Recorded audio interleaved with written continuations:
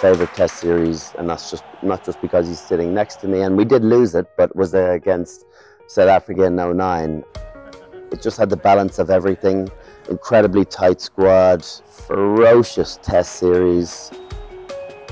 That second Test match we played in Loftus Versfeld was the hardest Test match I ever played in.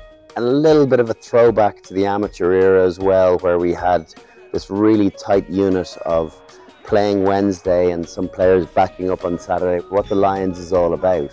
And I'll never forget running out onto Loftus Versfeld, and it was a stadium that I'd become accustomed to and something I'd felt really comfortable playing at. And as we're running out of that tunnel, I just see the sea of red.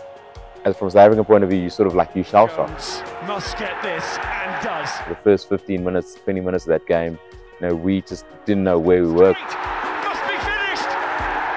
Carney has finished. That was actually the experience of the Lions. The thousands of fans, coming down to your country and backing up their own players. Something I do want to forget from that game is the unbelievably sneaky line he ran. Spies, the career, Habana, been sliced open before, and the Lions have been sliced open again.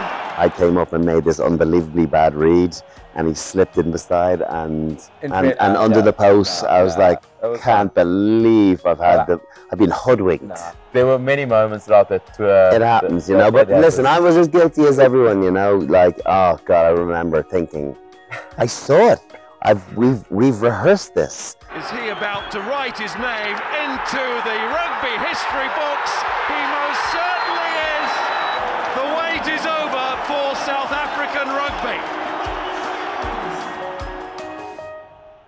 Anyway, I've forgotten about it, so I'm totally okay with it. All's well.